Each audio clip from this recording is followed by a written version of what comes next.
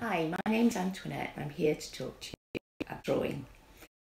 I studied at Edinburgh College of Art and left there in 1979. Drawing was a big part of the discipline that we had to learn while we were at college. So, for those of you who haven't done any before and maybe worried that you're not going to be able to do this, I can promise you, you will be able to do it. It just takes practice and time. So, it's like anything else that you've ever learnt in your life.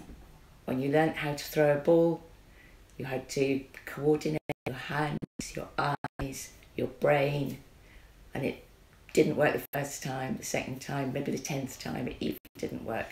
But you would have got there in the end.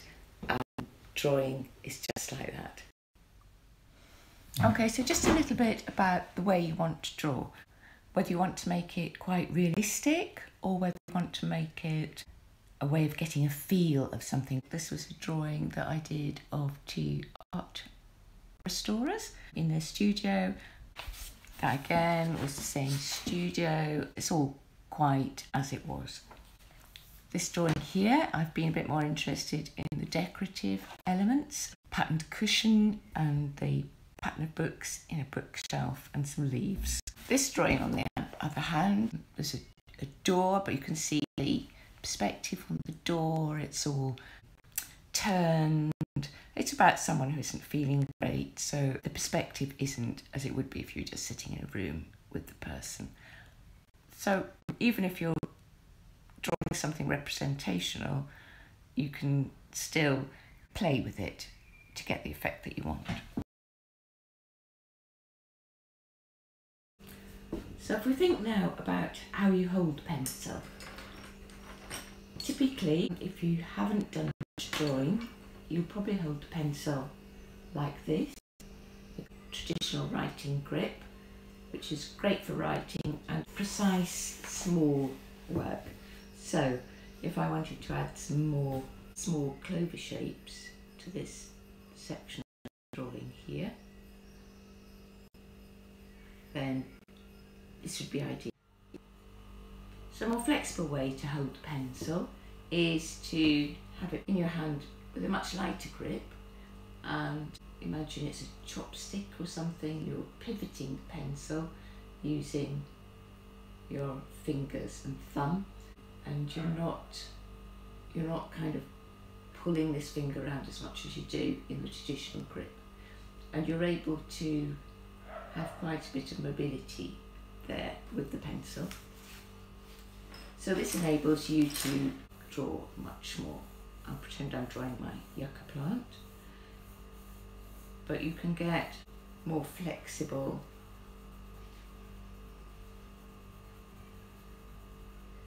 kind of movement with it, and you can cover a lot more paper. You'll find yourself moving your pencil around to kind of get the effects that you want, and you can be as light or as heavy as you want to be, really.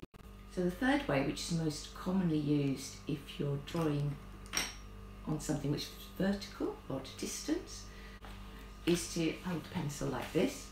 So across your hand, supported by the thumb, and this gives you the ability to cover the whole paper. So you can easily, I want to draw an arc. That's very easy. Notice you're using your elbow to move. If you're drawing vertical lines, you will change the position of your arm. If you're drawing horizontal, the other way. So you can use this for really big kind of drawing styles. Kinds of paper that you have access to will also have an impact on your drawing. This pad has a very smooth paper, like sheen on it. It takes very even lines. This isn't as smooth as the surface here.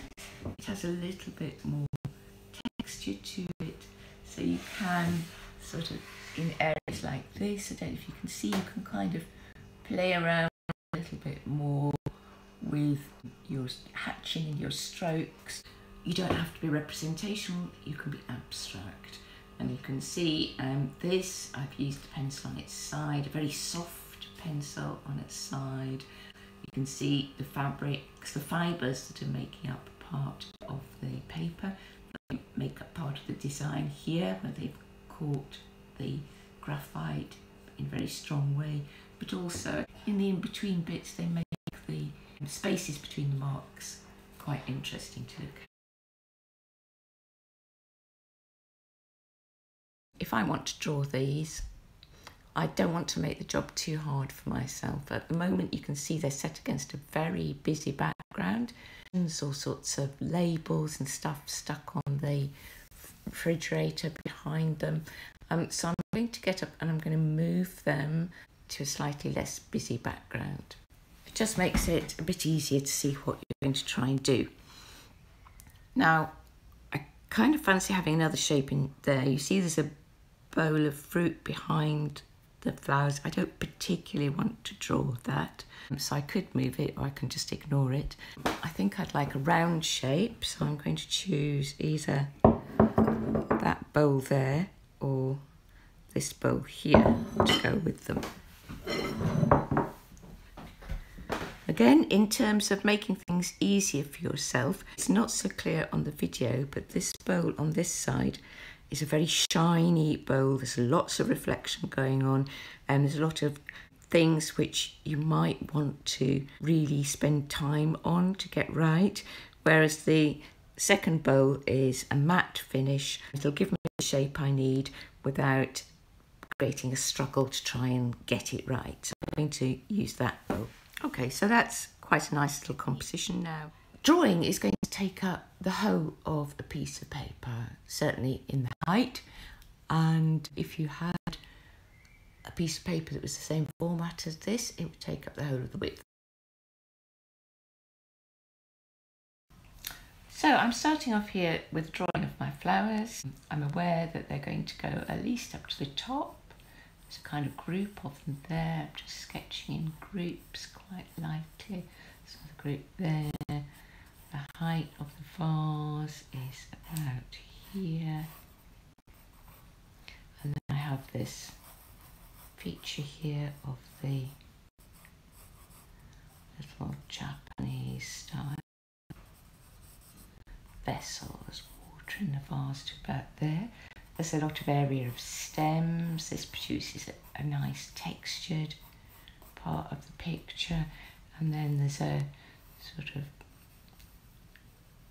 couple of heads of flowers coming down quite delicately here, almost as though they're looking at the bowl. Some leaves. These flowers, they're quite busy, so I can use quite a light, quick touch to depict them. Notice I'm not trying to depict definite flower shapes yet. Now the reason I'm doing it like this is because sometimes when you set off doing a drawing you suddenly discover that you haven't left yourself enough room to fit in an important part of the picture. You have the top of the vase, a little height there. Just need to bring that down a touch. Doesn't matter when your strokes are as light as this if you have to do something like that. So I would now tend to move to a softer pencil just to kind of pick up some of the main features. The vase has quite a nice darkening towards the base. I might want to capture this. You're selecting all the time, unless you're going to do a sort of photo realistic picture in which, you know, where you have every sort of tiny item perfectly positioned. You are going to be selecting what you think are the most interesting things, and that's, you know, your drawing of this is going to be different from my drawing of this to somebody else's.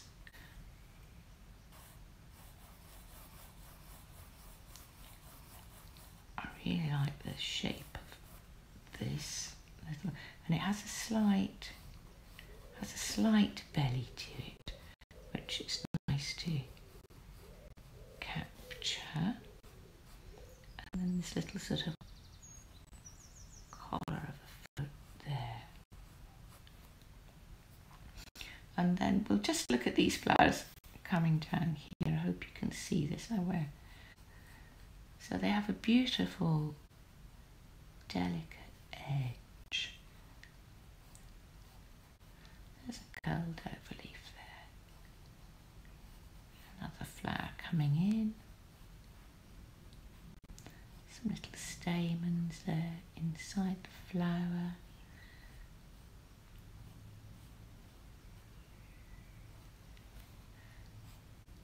Some leaves behind.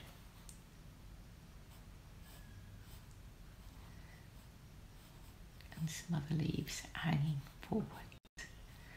And you would move through your whole drawing, slowly emphasising pieces that are of interest.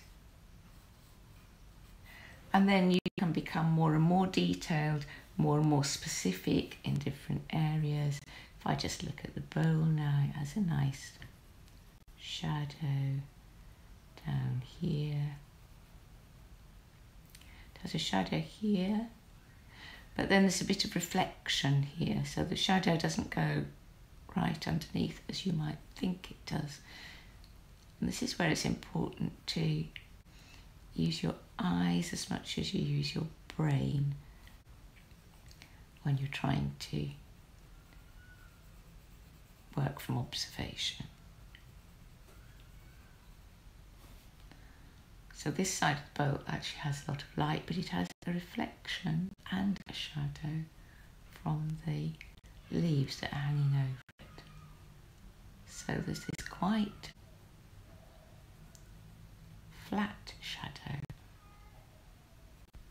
from the leaves just hanging down over it. Okay, and that gives you a sense of how forward these leaves are compared to the vase which is sitting behind the bowl. So that's just a few little tips.